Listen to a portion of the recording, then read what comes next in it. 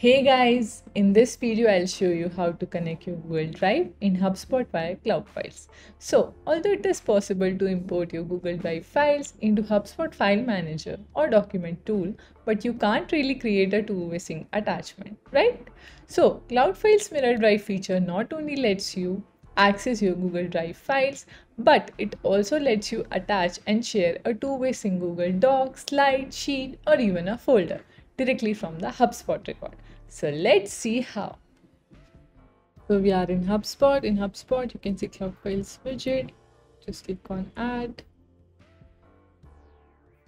Right now it is showing my native library.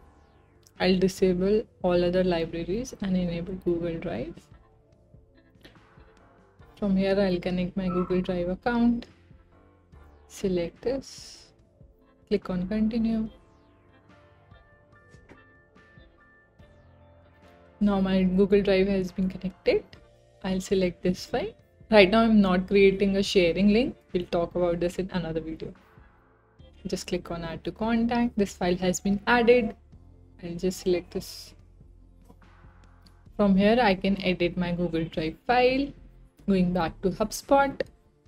Click on Actions, Download. From here I can download my latest file. And it's done.